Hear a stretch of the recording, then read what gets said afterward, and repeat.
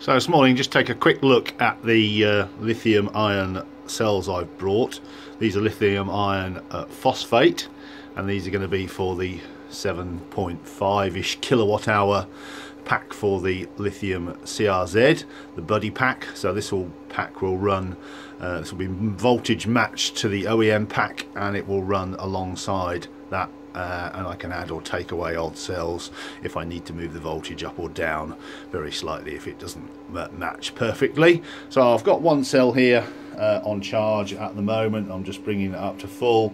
Then I'm going to put that on the load tester and capacity tester just to check its capacity. So I've got quite a lot of characterization to do. I've got to charge all the cells, match them all up voltage wise, and discharge test each one, see capacities, etc., and then basically assemble myself a pack of 48 that match. And I've got a few spares here which I can fiddle around with and swap in and out depending on the sort of capacities, etc., and the work of these ones here. So just as a matter of interest, each cell weighs approximately 1.3 kilos. I'm going to have 48.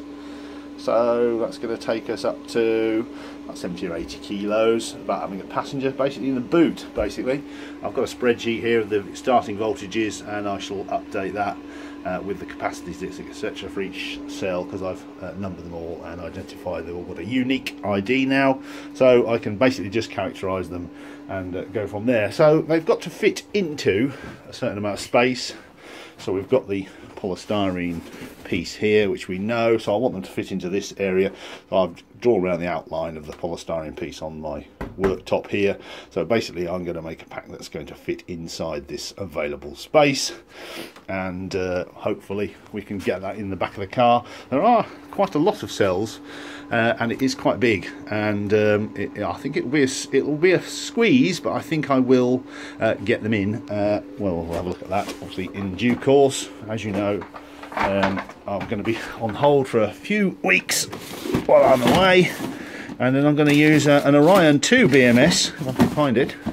Yeah, I've got an Orion 2 commercial BMS kicking around. I can't find it at the minute. It's in one of my boxes somewhere, and that's a 60S BMS, so it's going to be fine for my 48 cells here.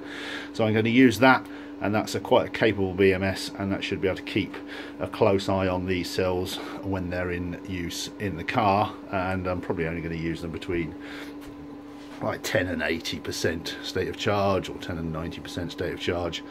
Probably won't be using the full pack capacity unless I absolutely need to. So that's where we are, just testing, characterizing, charging, load testing the various cells, and I'll start putting it back together when I get back from holiday.